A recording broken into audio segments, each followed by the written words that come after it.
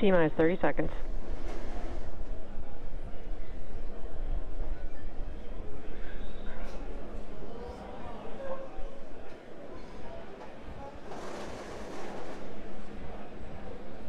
T-minus 15 seconds. 10, 9, 8, 7, 6, 5, 4, 3, 2, 1, 0. Ignition, liftoff. With gratitude to our veterans today and always, go USA!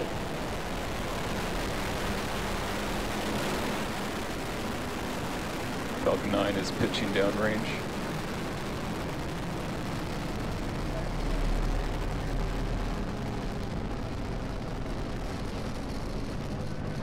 Stage 1 crossing nominal.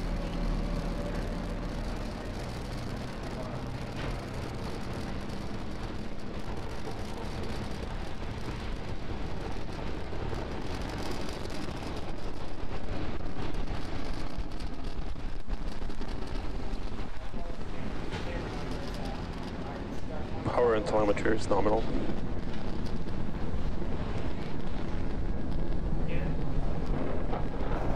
We are T plus 55 seconds into launch, and we've had a on-time liftoff and a beautiful view of the Falcon 9 vehicle making its way to orbit. We are coming up in about 10 seconds here on max Q. That is the maximum aerodynamic pressure that the vehicle will see during ascent. We should be able to hear that call out. Vehicle's experiencing maximum aerodynamic pressure. And there's that call out for max Q. Coming up next is a rapid succession of events, starting off with main engine cutoff, or what we call MECO, followed immediately by stage separation. That's the separation of the first stage from the second stage. And then seconds after will be the lighting of our second stage engine, which we call second engine startup, or SES1. That is coming up here in about 45 seconds. And back engine chill.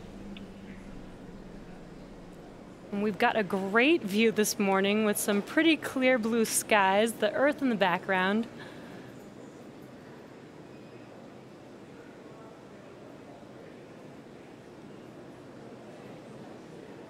Now, if you're just now joining us, we are 30 seconds away from main engine cutoff, stage separation, and SES1.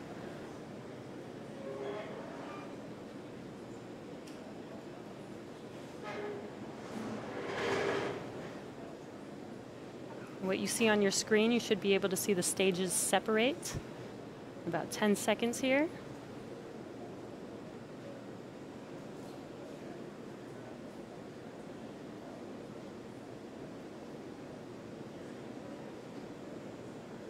MECO.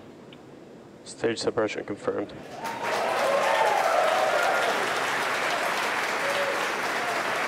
There, as you saw on your left screen, we had MECO and stage separation. On your right screen, we should see that second engine startup.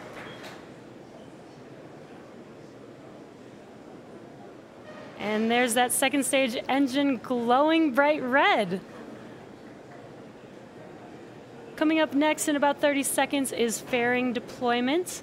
Now, a reminder, this fairing is being flown for a second time, which is a first in SpaceX history.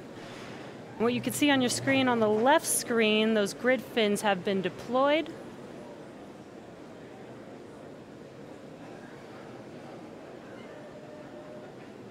And there is our fairing deployment.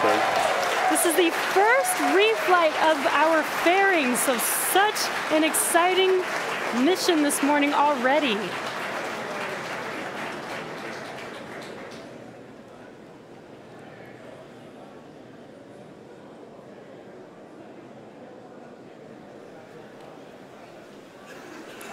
As the second stage continues to orbit with those 60 Starlink satellites on top, stage 1 is making its way home for the 4th time.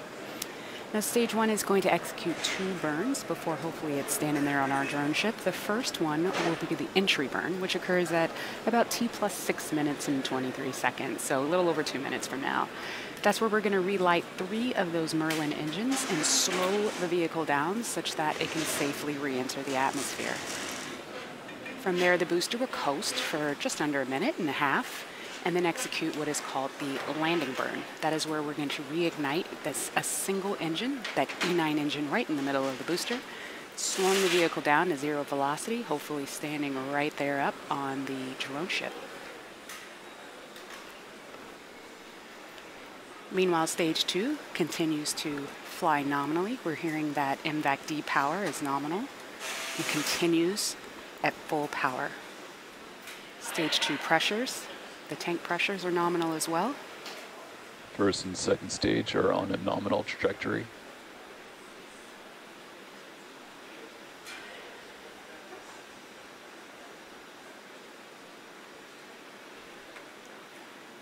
We're just over a minute away from that entry burn. Meanwhile, Acquisition stage of signal 1. Bermuda. Meanwhile, stage 1 continues to make its way down.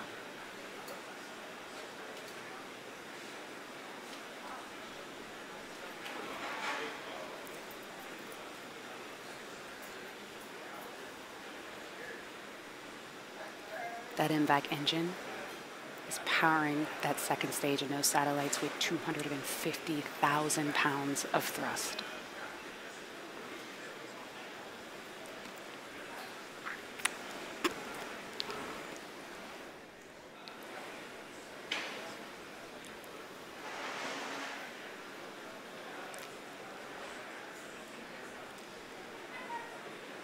Okay, we're coming up in about 20 seconds on that entry burn. You should be able to see that on the left side of your screen.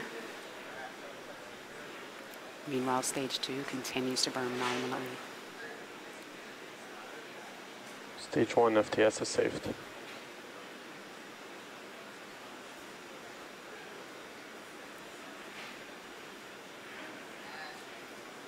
Stage 1 entry burn. And as you see, that entry burn has begun.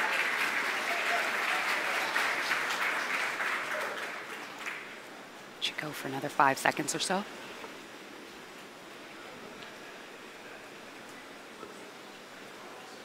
Stage 1 entry burn shutdown. And as you just heard, we had a successful shutdown of that entry burn. So for about another minute and a half, stage 1 is going to coast, making its way down to the drone ship. And at First T+, and second stage continue to follow a nominal trajectory.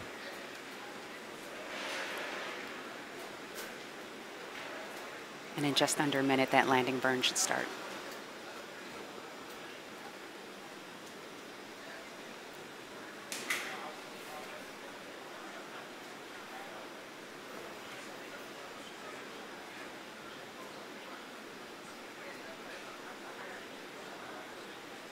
Stage 1 transonic.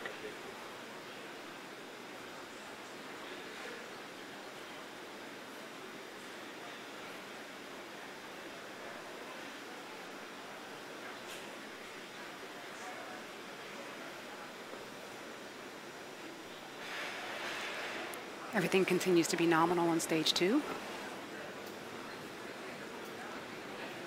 And in just under 10 seconds, that landing burn should start. Hopefully we'll get some nice on-vehicle video.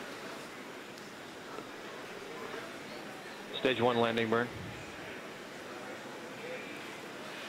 We don't have that video just yet, but that landing burn has started. Second stage has entered terminal guidance. Stage 1 landing leg deploy. It looks like we're not going to get video on the way down. Oh, but we have the drone ship. And wow.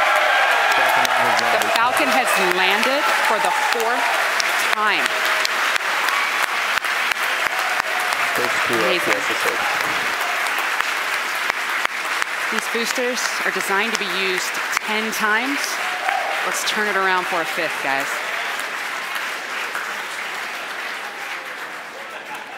Wow, 4th landing. That is super cool. So stage 2, I believe we have had SECO 1. We're going to enter a coast phase. Before we do that, we're going to take a quick break. Sorry, it's very exciting over here. But so far we've had a on-time liftoff, completed the first reflight of a fairing, the first time that we've flown and landed a first stage booster, and we also did confirm nominal insertion or good orbit of the 2nd stage. So coming up next is SES-2. in about 20 seconds from now. And this will be the shortest SES we've ever had, lasting just about 1 second.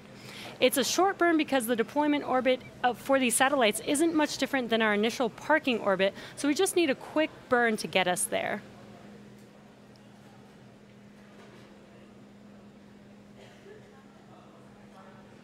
Waiting for that SES-2 and SECO-2. It's going to be very quick. And back ignition. And there it is. And second engine cutoff is complete. We are getting very close to deployment of those 60 Starlink satellites. Now, after deployment, the satellites will appear to be kind of clumped together, but that's totally normal. As you can probably imagine, 60 separate separation systems is super inefficient. It adds mass, it adds complexity, and therefore it adds cost. Instead, we deploy them all at once, allowing them to slowly disperse from one another, and to do so without the use of complex mechanisms. They might even bump into one another, which, if that happens, is totally okay. The satellites were designed with this possibility in mind.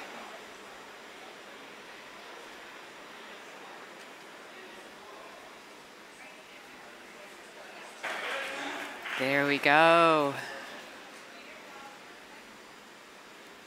Now, as they make their way off, next they'll start to slowly drift apart and then deploy their singular solar array pointed at the sun to begin charging their batteries.